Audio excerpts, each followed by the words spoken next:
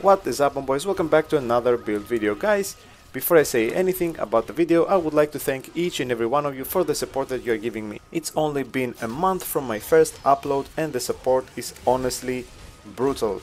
Thank you so much. I appreciate each and every one of you for being here, for watching my videos. If you are a subscriber, thank you so much, brother. I really love you. If you're not, brother, what are you waiting for? Hit that subscribe button. The content that is coming is insane. So subscribe to stay tuned for more videos.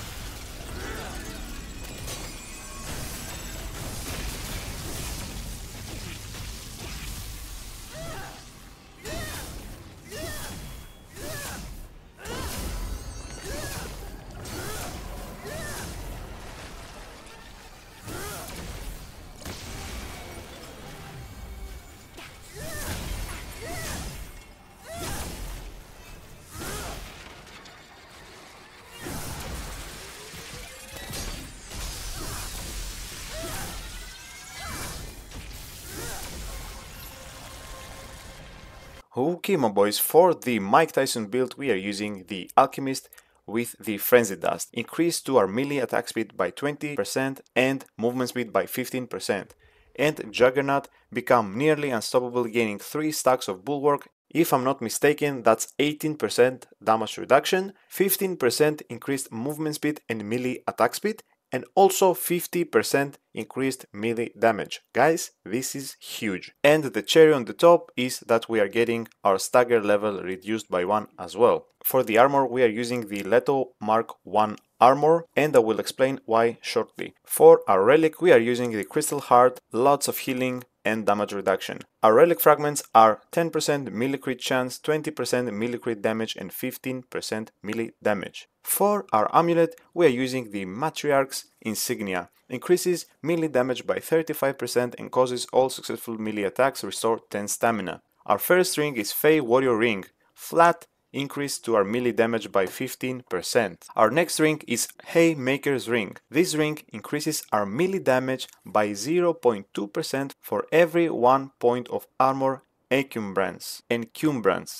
We are pairing this ring with the Meteor Shard Ring. Increases encumbrance by 50. So the reason why Leto Mark 1 is good for this build is because it's heavier than the Leto Mark 1. So as you can see, weight 13, weight 15, weight 45, weight 44, and so on. Guys, we have 135 weight times 0.2, that means plus 27% to our melee damage. This is a very big number. And our last ring is the Almighty Probability Cord. Flat increase by 30% to our critical damage. Guys, the weapons for this build are not that important. What's important are the mods and the mutators that we are using on our guns. On our long gun, we are using the Song of Aether so we can stagger enemies, slow them down and beat them down to death. We also use feedback to have more uses of our Song of Aether. On our handgun, we are using Bore in combination with the Time Wave, which slows enemies. This way, if we don't have the Song of Aether available, we can use the Bore, slow down the enemy, fist him down. What? For big numbers of damage. And for our melee weapon, we are using the Knuckle Dusters. Guys, the mutator on the melee weapon is very important, so we are using the Overdrive. Melee critical hits increase melee critical chance and critical damage by 5% for 15 seconds, stacking up to 5 times. That means that we can have 25% increased critical chance and critical damage, and on top of that, every time we are critting, we are dealing 20% additional damage on that hit. That's a lot of stuff going on for only one mutator. This mutator is super good, hands down the best for melee weapon builds. These are our stats: melee damage plus 92%, our total DR is at 67%, which is not bad at all, considering that everything we use in our kit is all damage. And for our traits, we are using Fortify, Vigor, Regrowth, Expertise level 9, Bloodstream, Barkskin, and Siphoner.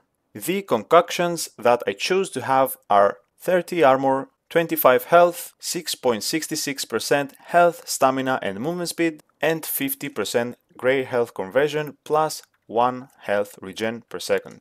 So, our alternatives. There were many cases when I was playing that I had to roll. When I need to swap something to roll, I'm swapping the Meteorite Shard for the Blight Steel Ring. So that way we are not losing that much damage, guys. We still have 82% melee damage and we can also roll. My recommendation is to keep it this way, guys, because dodging is very important, and also with the Blight Steel Ring you can backdash very easily, very fast and very effectively. Another alternative is going for the Ward's Edge when we are facing enemies who are airborne. Slap that overdrive on the Ward's Edge. Bro, what are you talking about, man? Change the Black Steel Ring for the Drakestone Pearl and we are golden. And if you still want to dodge, you will change the Fey Warrior Ring, because this ring gives us 17%, but this ring gives us 15%. So that's all, my boys. I hope you enjoyed the video. Subscribe if you haven't, and I'll see you on the next one.